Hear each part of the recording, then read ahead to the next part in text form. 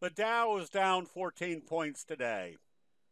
Notice how it did an indecisive spinning top doji type day, revealing that there was not a whole lot of selling force occurring uh, in the trading today. Still continuing to have an implication that the overall uptrend remains in progress.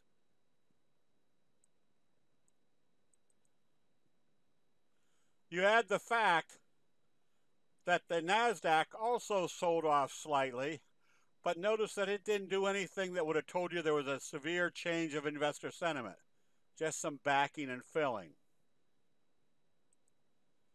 But the most important index was the transportation index. Notice how it's doing a J-hook pattern, using the T-line as support, breaking out through the other, or the high of a couple months ago, implying that there's going to be more upside, the same magnitude as wave one.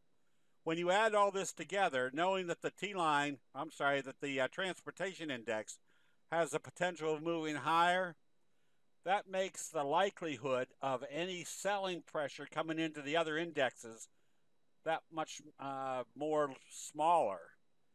That we're just going through kind of a consolidation stage in the other indexes because there's still strong buying over here in the transportation index. Knowing that the transportation index has been acting strong allows us to pinpoint the stocks in that sector or that industry or those industries to be the ones that we want to be in. Notice that we had a bullish doji sandwich breakout in Alaska Air. And now we're nudging up here at the 50, so we can watch to see whether it's going to go through or it's time to take profit. American Airlines is showing us the bobble breakout, a J-hook pattern right here at the 50-day moving average, with the likelihood that the next target should be up here at the 200, but just the implication that we could be in the right direction at the right time because the whole sector is acting well, and we can see strong candlestick patterns in each one of those sectors. Our recommendation on STNG, Scorpio Tankers, also was on the basis that if the transportation index was acting well, and we could see a slow curve bullish pattern breaking out through the 200, that our recommendation to buy this one was not anything magical. It was just telling us the buying strength was coming into this chart pattern, giving us a high probability of being in the right place at the right time, number one, and two, that we might be in something that's going to give us a very strong price move. Anytime we see a slow curve at the breakout level, we've got extremely high probabilities there's going to be an explosion to the upside. When our scans start showing numerous pattern setups, like J-hook patterns, that's another indication that there isn't a whole lot of selling pressure in the markets, that we just have to identify which ones have a strong upside potential.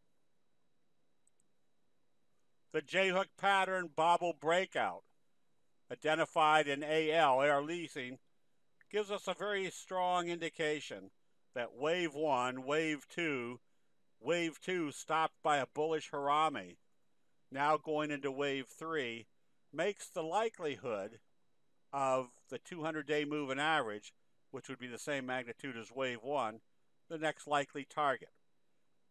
Now, that gives us more opportunities to be in the right direction at the right time, and or if you're not buying the stock, you're buying the options, giving you different prospects of spreads that might work much more effectively, knowing where your upside target might be.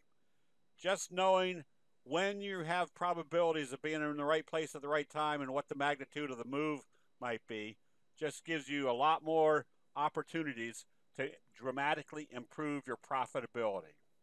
That'll be it. We'll see you in the chat.